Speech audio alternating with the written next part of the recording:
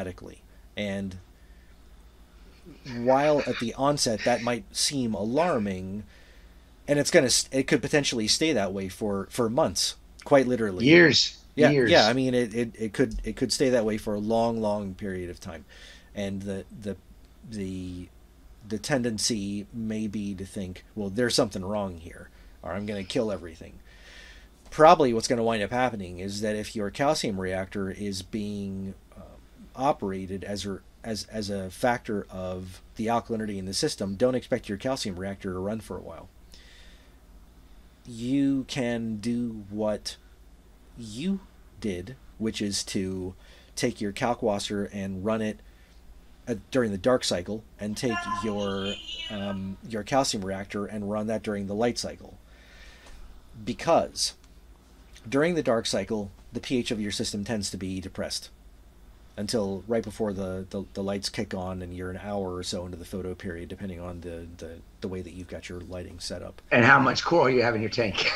Absolutely, yeah. I mean, and this is the other thing, and this is something Variables. that people don't pay a lot of attention to. The more microbial nutrient uptake your system has, the more acidic the system tends to be. The more acid is produced. Take a tank that is run on a deep sand bed and a lot of live rock, and your pH is going to fluctuate a lot more than the same volume of water with the same coral biomass that's got a scrubber on it, an algae turf scrubber, of course, because the algae are taking up some of that acid that's being produced during the day. There's oxygen being produced. During the process of photosynthesis, CO2 is being taken up. So yeah, your pH is going to be naturally higher. If you are a person who perpetually has this chronic low depressed pH situation, consider putting a scrubber on your system, and go one size or two sizes above whatever size is recommended for your system, and just deal with the need to dose more nutrients to keep everybody happy, because your pH being elevated as a result of that greater amount of photosynthesis taking place, that capacity for pH neutralization is likely to result in a significant increase in coral growth. And that being the case, I would encourage you to consider that aspect of incorporating a turf scrubber onto your system. But the way that you've done it with running the Kalkwasser at night, if you're the average reef aquarist and you want to run your Kalkwasser at night and you run your calcium reactor during the day, if your corals are reducing a lot of the CO2 in the system during the day through photosynthesis, the day is the perfect time to run your calcium reactor, because in all likelihood the effluent of your calcium reactor is slightly acidic. And Exactly. so that acidity is being somewhat neutralized by the photosynthesis taking place through the corals. So to run Kalkwasser at night and your calcium reactor during the day is a really great solution to trying to further stabilize the pH. Stability in the pH is what we were looking for. You helped me achieve that with all that we've worked on. That was in 2020 when we started working on that. So it was 3 years. On November 5th or November 7th was when we started doing all of this. And I remember I had already had my calcium reactors were already running according to my tridents on my apex, and that was what determined whether the calcium reactor was on or whether it was off. Now, I always have the water running through the calcium reactor at the rate that it always runs through, but I have a separate controller plugged into the energy bar. And then when my Apex Trident does the water test every 6 hours on the alkalinity, it tells the outlet to be on or it tells the outlet to be off. That controls the CO2 dose. Right. That was such a huge thing for us when the initial start of this was.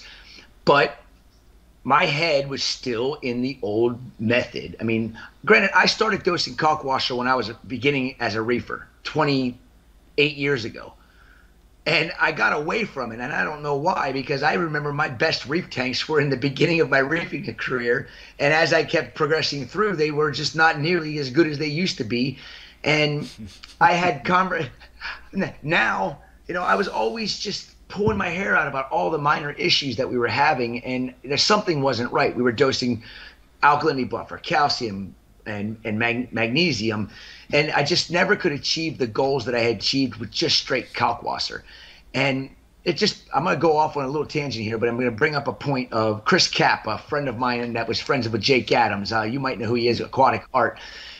He called me after I saw him at Reef Stock, and he goes, "Did you know I had Tank of the Month on Reef Central back in 2002 or something, like 2007? I can't remember what it was." And I'm like, "Yeah, what happened?"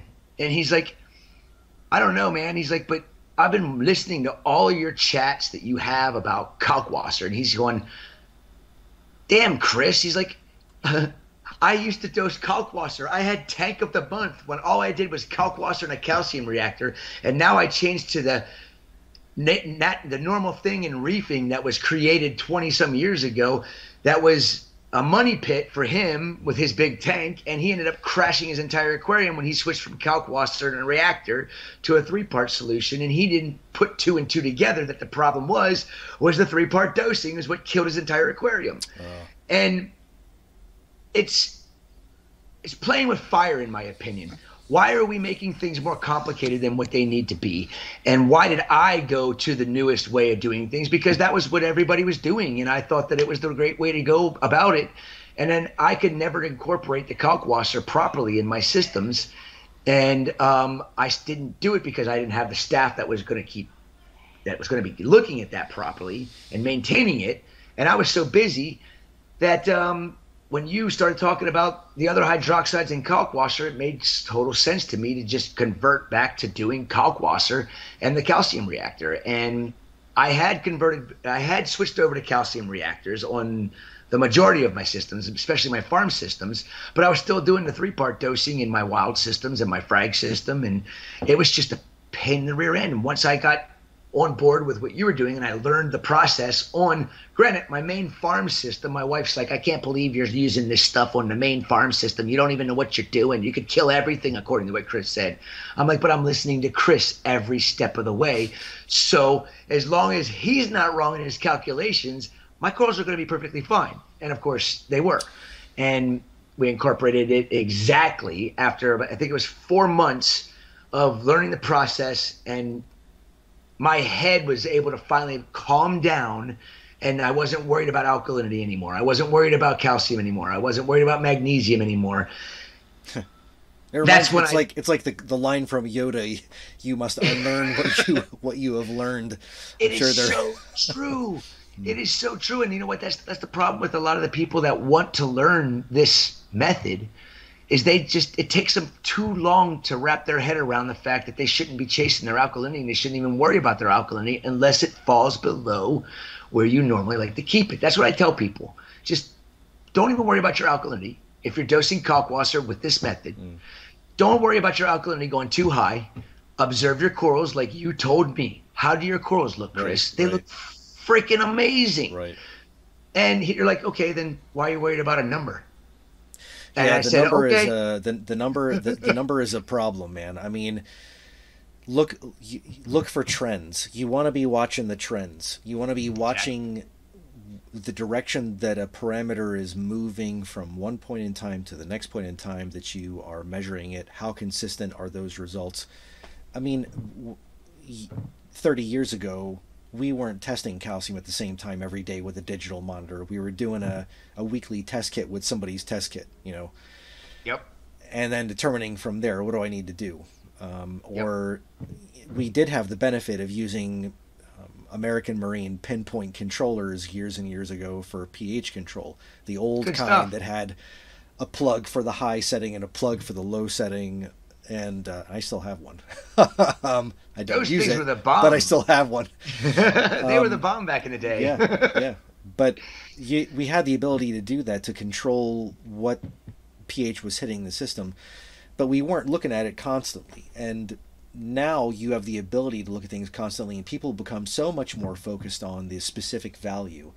And instead of looking at the trend and then watching the system, yeah, the corals definitely are your top priority. But when you start seeing stuff accumulate or show up in the system that wasn't there, that you can't remember being there yesterday or the day before or a week ago, this is why I stress to people, take photos of your system, take photos of the same corals every week, once a week, or however frequently you can, and go back in time and look at those photographs, because you can't look at a coral today.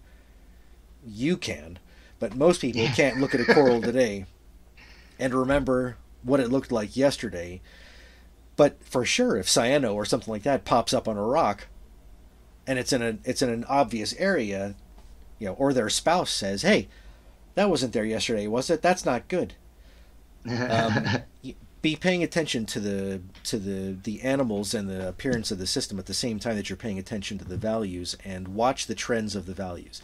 If your calcium is trending down, first of all, if it was elevated relative to the salinity value that it should have been, let's say that you're running your salinity at 35 and your calcium was 425, well, your calcium was high. Now 2 months later, you've been running Kalkwasser all this time and your salinity is down around 395, and someone's telling you just said calcium value. Your calcium 395. Yeah. So your calcium's down at 395. So someone's telling you, "Oh dude, your calcium's too low," and your salinity hasn't changed, but yet your corals are growing like you've never seen them grow before.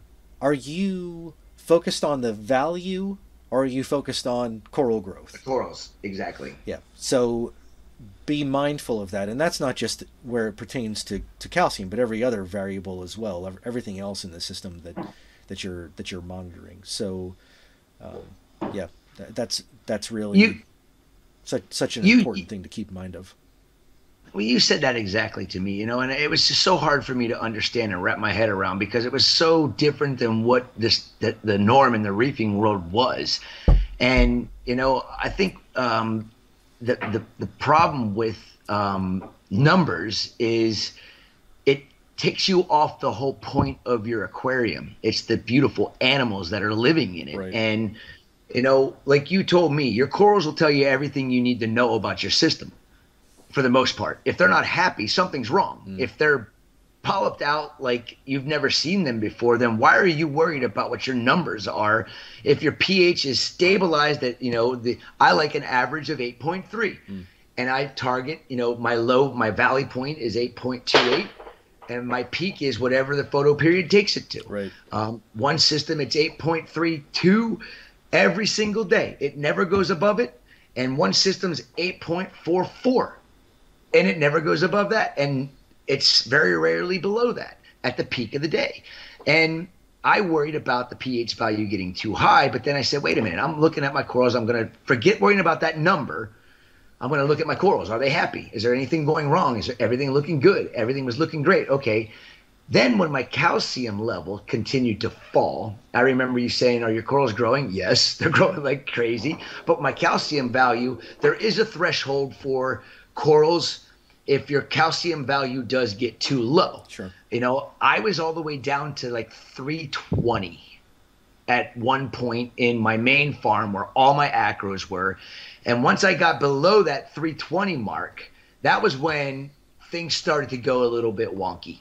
And I started to then chase my calcium level back up. But I had such a hard time getting calcium to stay in solution in the system. I could put enough calcium in to raise it normally before I had the pH stabilized. I could put enough calcium in that would raise it 30 points, and it would raise it 5. But then you said, well, that's probably because it was so low, your corals weren't able to lay it down properly in the period of time when they needed to, when they were laying skeleton down. That is, every time you added it, it was being removed immediately because the corals were still happy, but they were just laying down the calcium faster than you were able to put it into the system. Yeah. And it's a moving target. I mean, all these variables are moving targets, but yeah, you can add a tremendous amount of calcium and it doesn't all show up. Right. Well, and then on the opposite end of the spectrum there, I've had not customers, but hobbyists that have thanked me for teaching them with the videos on how to do Kalkwasser, and they have brand new aquariums. And this is something I think is very important, something that I didn't really touch base with a whole lot when I first started talking about this whole method, was that new aquariums, you can do this, but you will, and I say you will, emphasizing will see a spike and rise in your calcium levels if the demand is not there Oh for yeah. what's being put into your system. Right. So it's, the way I look at it is you can chase your pH and not worry about your alkalinity and make sure your calcium level doesn't fall below. I like 390. If it gets to 390, I dose enough to get it back up to the 410, 420 range. And I've got that dialed in on how I do that exactly. And it's usually about once a month. It takes that long for it to fall down that low with all the Kalkwasser that we're dosing and with the calcium reactor running. Again, that's probably a very rare situation. Most people aren't going to have the crazy biomass of coral that we have in our systems. But for the hobbyists that do not have the demand, you need to monitor your calcium more regularly, because there is a point when your calcium can be toxic to your system. And it's not necessarily going to affect your corals as much as it's going to affect your fish when it gets really high. And I want to reiterate, we talked about this in an earlier segment of this discussion, but on the Captiv8 Aquaculture homepage, there is a calculator for Kalkwasser that you can download. It's an Excel spreadsheet. You enter the volume of your system, you enter what your average calcium depletion is per 24 hours, you enter how much water you're evaporating. It'll tell you if your calcium's going to go up or down based Right. on how much you could, if you're going to dose a saturated solution of Kalkwasser, are you going to see the calcium concentration incrementally increase? And yeah, if you're if you're starting out Kalkwasser on a brand new system that isn't mature and moderately stocked, then anticipate that your calcium concentration is going to increase. But Exactly. you know what? On a new system, I would still tell people do your weekly water changes. Exactly. There's and that'll help bring things back down to the right levels. There's this, and there probably always has been, but there's a substantial number, I think, of people interested in running systems without doing a water change. Yes, but for you, it's not. This is not because you don't want to do water changes. It's because there is a business aspect of it, which has to do with the financial perspective of this. But I really don't want to do water changes. I'm sure, and there are a lot of people out there who don't want to do them don't. either. But if you are a person who doesn't want to do water changes, and you've got a mature system, then a 3-part is your ticket to needing to do water changes. Exactly. But if because of the chloride accumulation, the sulfate accumulation that's going to occur, neither of those ions are particularly non-conservative in a recirculating marine ecosystem. They're going to accumulate. You keep on adding calcium chloride solution or solutions that are chloride based or sulfate based to your system, which is how you're getting those major cations in. Calcium, magnesium, potassium, strontium, almost without exception, are going in there as chlorides, a little bit as sulfates, probably in the case of magnesium, or they're going in as an organic, which is a gluconate or an EDTA or something like that. Also something that when you're dosing, if you've got a high calcium demand and you're using a chelated calcium, it won't be long before you start seeing the fallout from that, quite literally. If you want to avoid doing water changes, Kalkwasser is going to get you a long way towards that goal, especially with a mature system. And there's a lot of there's a lot of other aspects with not doing water changes as well, which you and I will get into more detail in other segments as we go and move forward with the Reef Agriscience. You know, the key to, I think, any reefer's success is to follow somebody you trust and follow their methods and take their advice, and don't mix and match a bunch of different people's ideas together. I mean, because, you know, what we're doing works. It works extremely well. And there's a lot of other things that you can do to maintain your system, and they all do work. But there's consequences to a lot of the other different ways of doing things. From my experience, first of all, raw materials are very important to have the highest purity you can get. And that is something that I know for a fact you are very adamant about, because it shows. Because I even double check you once in a while. I'll send samples of the stuff that you send me just to make sure that your suppliers are sending you what you bought. And I think I came back to you one time in 3 years. Do you remember the bad batch of Kalkwasser? Vaguely. I got Kalkwasser, and it was a small batch that you had gotten. You sent it to me, and I couldn't get the pH value out of it.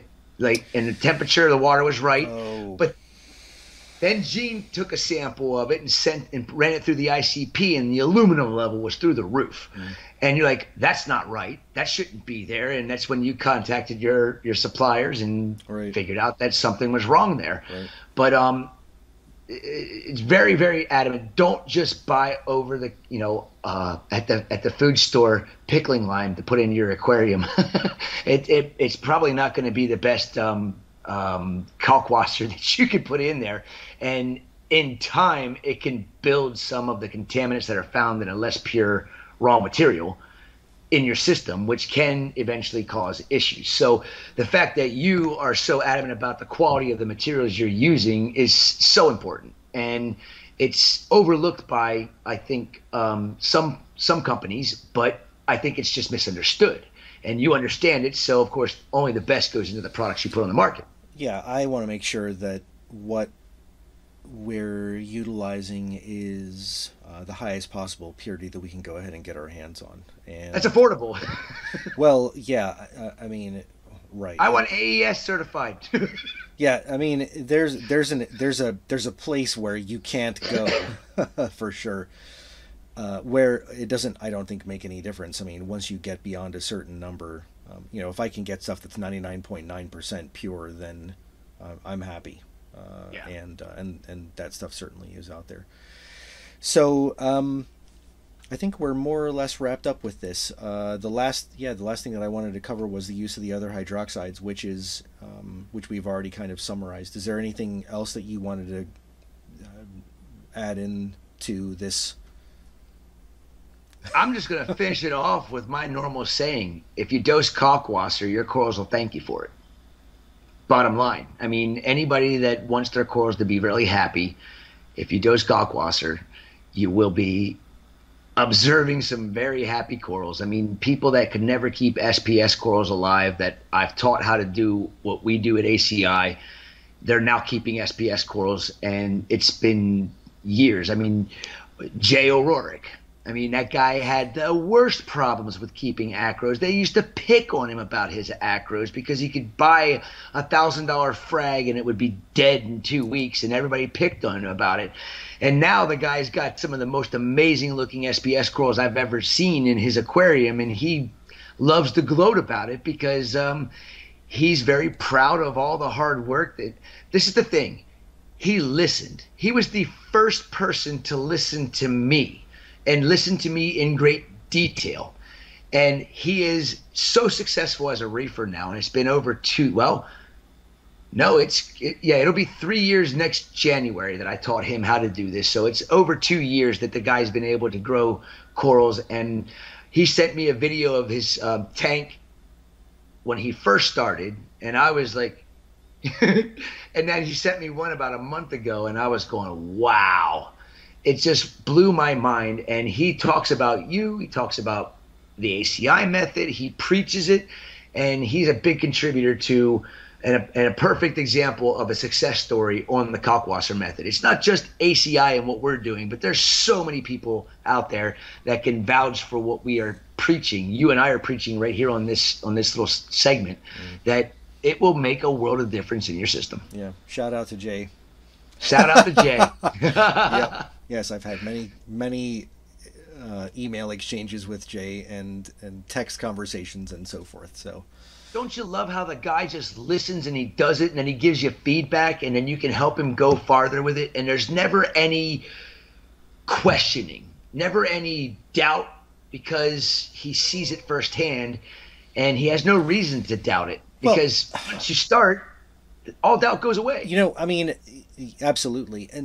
But one of the things that I think people ought to take into consideration, because there's going to be people who are, there's always a side to this whole argument, which is, you know, that it's not all that.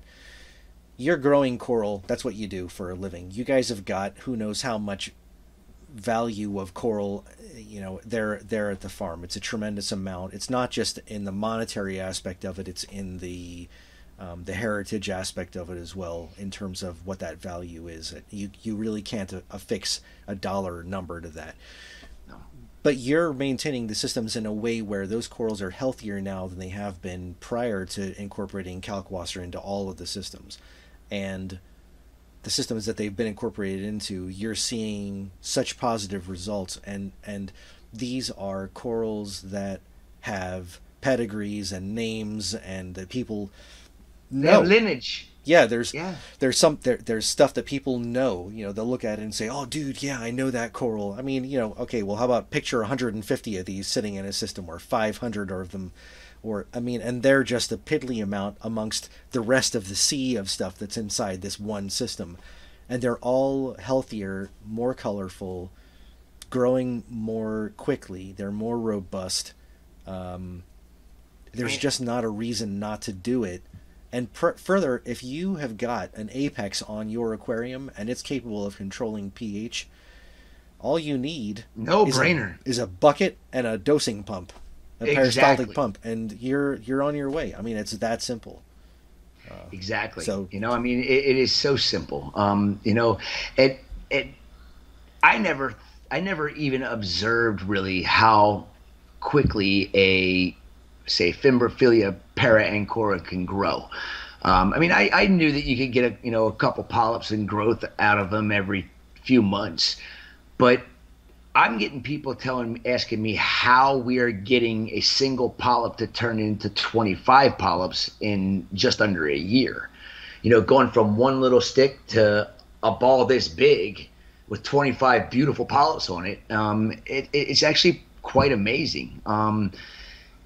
And people always say to me, well, I don't want my corals to grow any faster. They grow fast enough. I'm like, well, then don't do what we're doing. Keep doing what you're doing. But if you want to see them look better than they've ever looked, then do this. If they start growing faster, then, you know, sorry about your luck, because a lot of people don't have that issue. Yeah. They can't grow them fast enough. Quite a problem to have. You know, and so for anybody that wants to do this, it really is simple. And like you said, if you have an apex, it's extremely simple. And even if you don't have an apex, you can do this method with it's an easy pH controller and a peristaltic pump. Sure. You know, with a set point to turn your peristaltic pump on and off when the pH is pressed below a certain point. You don't have to have an apex control system to do this. And if you don't want to buy the pump or the pH controller, then I've taught people to do it where I say, okay, program your dosing pump to dose your exact evaporation, and have your dosing pump programmed to come on an hour and a half after your lights go out, and an hour and a half after your lights come on, stop, and have it dose your total evaporation in that 12-hour period. And you're going to achieve basically the same goals that we're achieving, but we're not having a programming for on-off time. We're just having it go randomly as the pH is suppressed. Right. And when the pH gets back to where it's supposed to be. So that's the only other thing I think we should touch really quickly on is you're going to have days when you dose too much, and you're going to have days where you don't dose enough. But I've learned in 2.5 years of doing this that it all averages out. And if people always say to me, well, if I'm dosing my 24-hour evaporation in 12 hours, I'm dropping my salinity, and my salinity is going to fluctuate up and down in that 12-hour or that 24-hour period of time. It's so minute, the corals don't care. The fish don't care. It's literally, I already figured it out. It's like 0.3 ppt in my system if I dosed exactly my evaporation at nighttime, and then when this dosing would commence again after the lights go out, the salinity would be back down to the 35.4, 35.5 where we normally keep it. That little 35.2 to 35.5 swing in a 24-hour period is minuscule. It's not even something to worry about. Again, it's a number that you shouldn't even ever think about because it's so minute. Now, pH, on the other hand, because it's logarithmic, a 0.2 swing is actually a lot. Quite a big swing. Sure. And we have everything down to the point where we get maybe one system's like a 0.14 swing, and the other systems are between 0.04 and 0.08 is all the swing in our pH is. And our alkalinity will fluctuate by 1 full point every single day at any given time. I mean, it could, every 6 hours, it could be 1 point different. And I don't see any ill effects from it. My calcium reactor kicks on 6 hours later. It's not where it's supposed to be. No, I'm sorry. Yeah, 0.1. Wait a minute. Now I'm getting confused here. Alkalinity, no, it is 0.1 because it's like 0.8 to 0.5 to 0.8 on most systems, and 0.1 on one of the other systems is a normal fluctuation on a 24-hour period. So my point being is when your pH is stabilized, that 0.1 swing.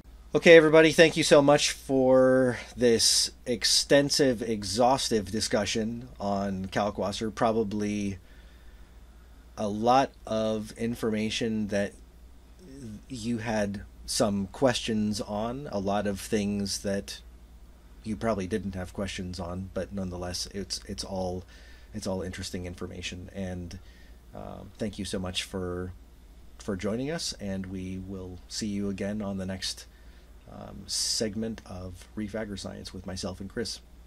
Thank you guys so much for listening, and ask us as many questions as you want, and we'll do our best to answer them on the next episode. All right. Bye-bye. Thanks.